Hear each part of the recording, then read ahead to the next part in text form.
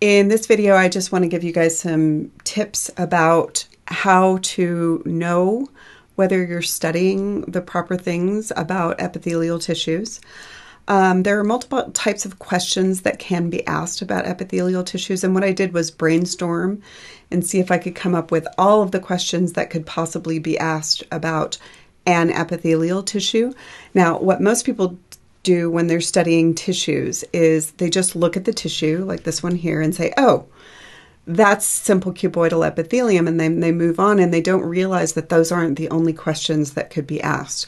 So let's address some of the questions that could be asked using multiple epithelial tissues.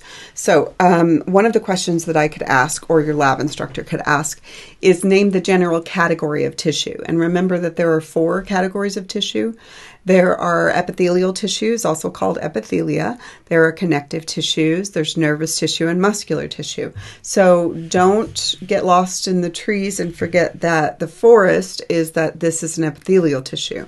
And you should be able to tell epithelial tissues by the free apical or apical surface, and then you are going to have the cells right close together, and generally you can see a basement membrane to greater and lesser degrees. So all of these are categorized as epithelial tissues. Good? Okay, so all of these are epithelial tissues, and I'll point out some things about them in just a minute. And then what most people, the only question that a lot of people are expecting is name the specific tissue. So a picture like this comes up and they're like, oh, okay, I got that one. That's simple columnar epithelium. And it is, and you would be right. But that's not the only question that you can ask. So, but of course you do need to be able to identify the tissue. So that's simple columnar epithelium. The one at the red arrow right here is what? That's simple squamous epithelium. This is stratified columnar epithelium. This is transitional epithelium. So that question most people are ready for, but they may not be ready for this question, which is any modified or specialized structure. Like, what is number 1 pointing to? If, for instance, I said name this structure, that would be microvilli.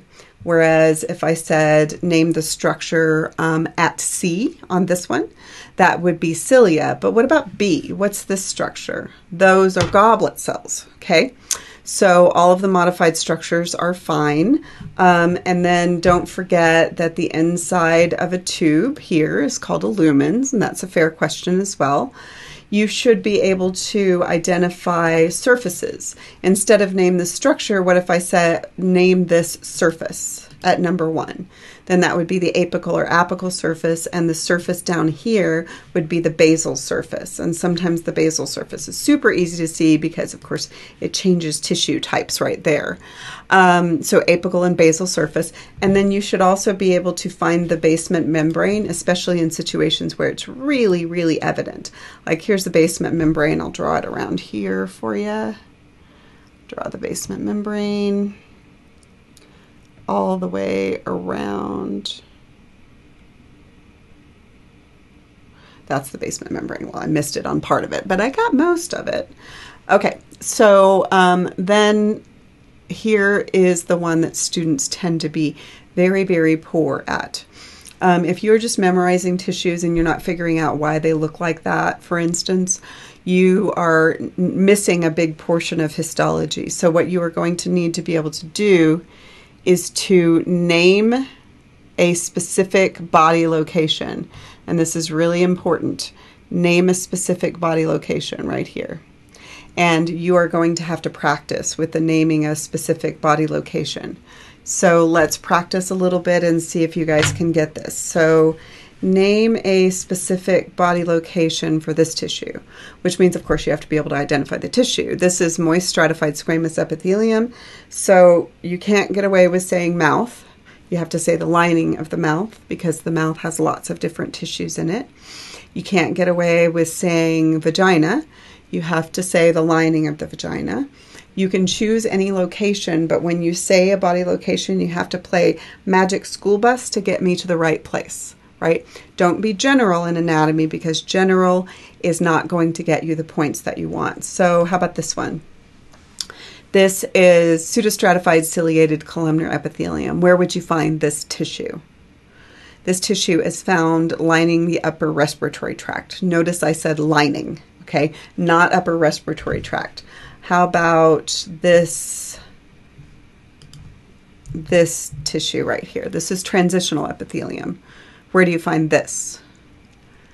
Lining a lot of the urinary tract, including the urinary bladder and portions of the urethra and the ureters. Okay, so you have to be specific. You don't have to know every body location. You have to know one that is very specific, which means this would probably be a fill in the blank instead of a multiple choice, because with multiple choice you would have to memorize them all.